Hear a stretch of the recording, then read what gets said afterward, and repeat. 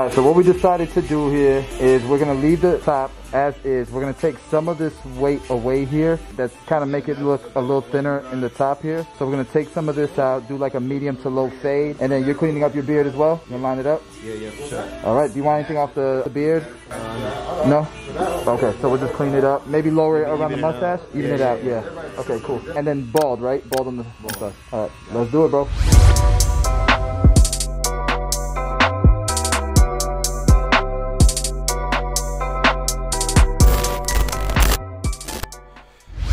What's going on, YouTube? How's everybody doing? Guys, you guys saw the consultation, so we're gonna just blast through the sides here with a number 3 all the way up above the parietal ridge. It's a little bit blurry right now, but I promise I'll fix it. And I've gotten better at this. My next videos are gonna be on point because I'm listening to my viewers when they say just put it on manual, Chris. So this is an older tutorial that I've had in the chamber. Nonetheless, it's a good one. And so yeah, we're doing the number 3 on the sides to clear up the bulk, and again coming off the ridge. We do want to keep that squared shape, and that's why this is important.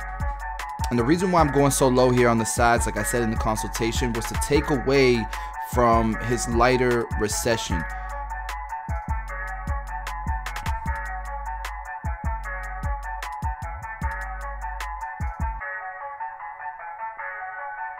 Alright, so right beneath that number 3, we're doing a 2-guard open. And we're just going through and making sure we're cutting it as even as possible, because already I could see he's gonna have, you know, some lighter and dark areas, which is fine. Lately that's all I've been getting is a little bit more difficult to fade haircuts. So we're used to it by now. Alright, so beneath that 2 open, we're doing a number 2 closed. And you can see I'm constantly combing the hair, constantly trying to open up these hairs and get an even, nice cut.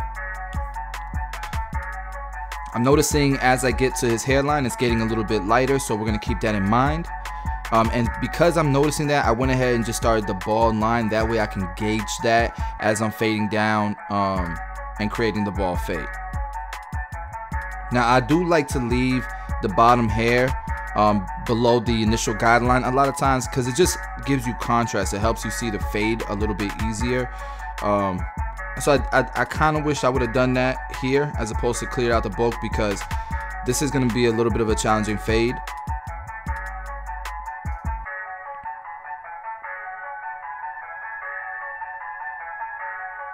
Alright, so next we're going to use the blade all the way open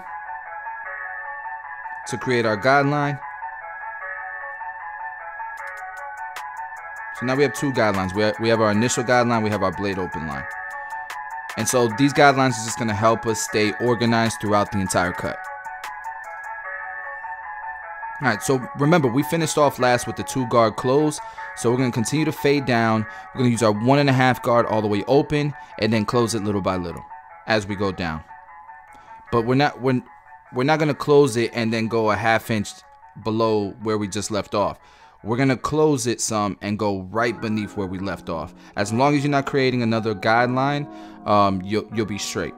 So right beneath that, we're going to go ahead and use our 1 guard all the way open and then our 1 guard all the way closed. And it should start blending out that first guideline there at the top. You can see we're attacking.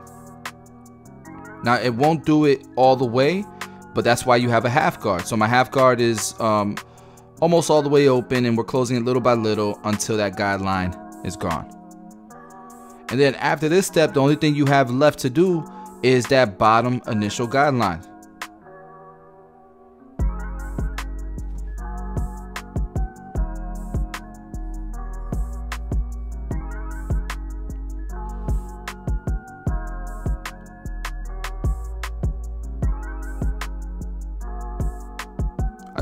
I hopped back to that black guard because I saw some spots.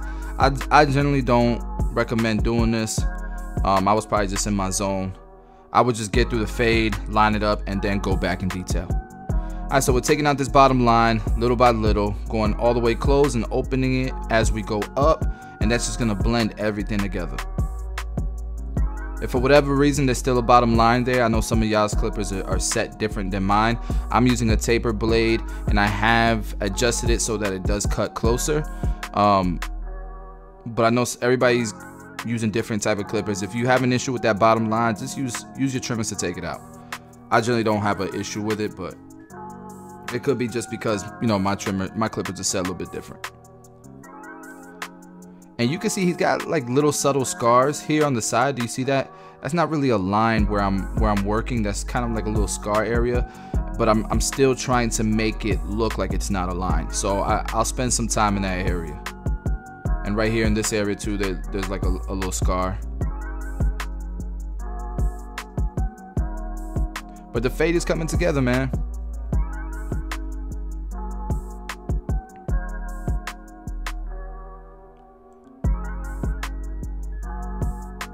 All right, and then the last step would be the lineup, or actually the lineup and then the shaver.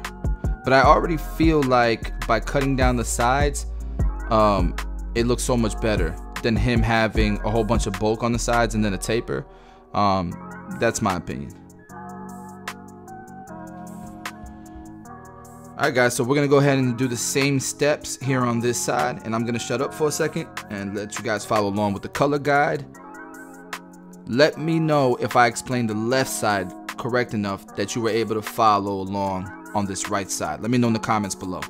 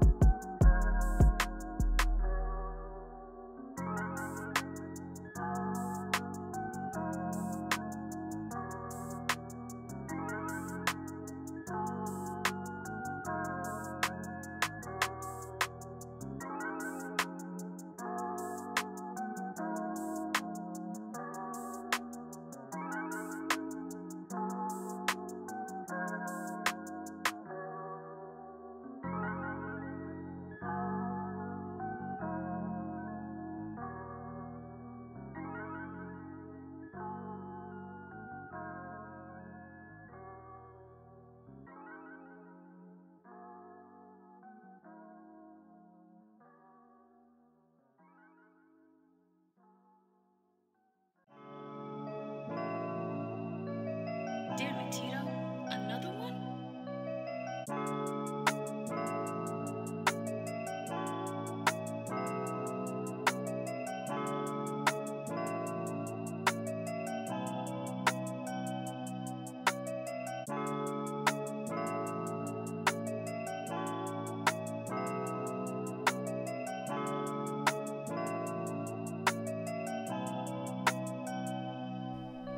Alright, you guys can see it's coming together. We're gonna go ahead and start balling out the back here. And then one of the most important parts that people kind of overlook is definitely the shaver. So we gotta use a shaver that's gonna make it pop even more. It's gonna make it look as light as possible at the bottom and as dark as possible at the top. Lining up this corner right here and this vertical bar, as my boy Give Beam would like to call it.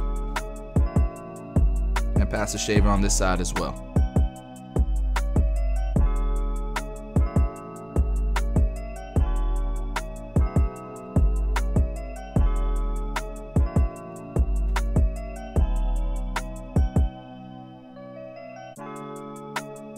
Alright, now the beard, he didn't want a lot off, but so I'm just gonna blend it in. I'm just gonna make sure that it looks pretty even.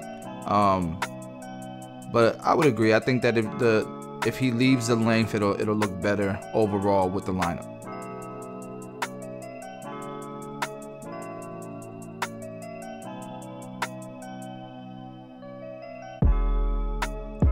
Alright, and so like I said in consultation, I definitely want to lighten the mustache up because it looked a lot darker than the top of the beard. we'll start to clean it up.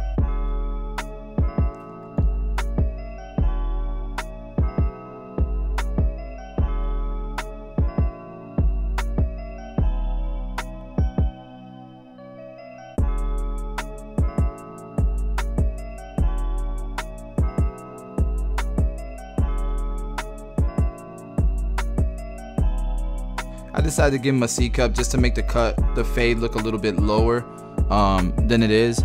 And the reason why it looks a little bit higher than it is because around his hairline it's a little bit lighter. But I think that by doing that C cup, it makes the fade look lower. Like you can see from this angle, it looks lower than it was. All right, and now we're gonna go ahead and start to line them up. But I'm using the shears to give it more of a cropped look in the front. Especially when it dries up, it'll look fuller that way, I feel like. And this side of his beard, it dips down towards the bottom of his lip a little bit, the side of his beard. So we're still gonna line it up as if it connects to the top of the mustache, like the other side does. I mean, that would be the preference that I would want on myself. I wouldn't want it to be a harsh line and line it up, the way it naturally wants to grow. All right, and here goes the razor work.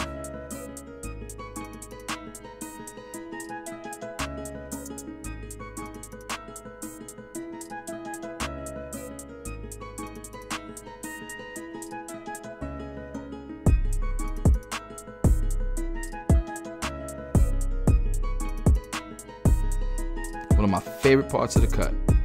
So you guys can see how I kind of follow through and I pretend that it does connect to the top of the mustache here.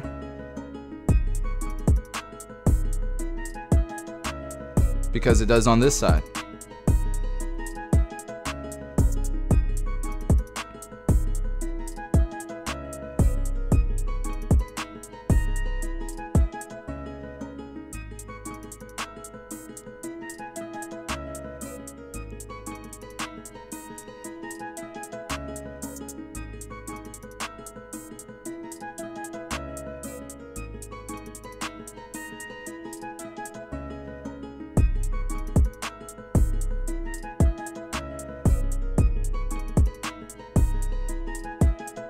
Shout out to my cousin Tito for the beat.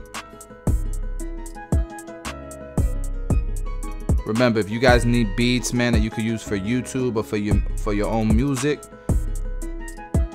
there'll be a link in the description below where you can sign up for very low fee, very cheap, I feel like, and you'll get 5 new beats every single month. 1 tagged. You can choose either tagged beats or not having tagged beats. Alright, we finished everything off with the shaver at the neck. And we're going to enhance the cut using Tomb 45, No Drip, and the Beam Team XL. You can get it at tomb45.com. The Beam Teams are on back order, but we do ship them almost on a monthly basis. And so if you're on back order, then that's your spot in line. Alright, I put some clay in his hair. I put some Tomb 45 powder in his hair, styled it, and this is the cut, guys. I appreciate you guys watching, man. We are dropping daily content every day. I don't know if you guys have noticed, but the last 60 days we dropped every single day, and I appreciate the continued support, guys. If you're new to the channel, do subscribe, smash the like button. Let me know what you thought about the cut in the comment section below. Love y'all. See you on the next video.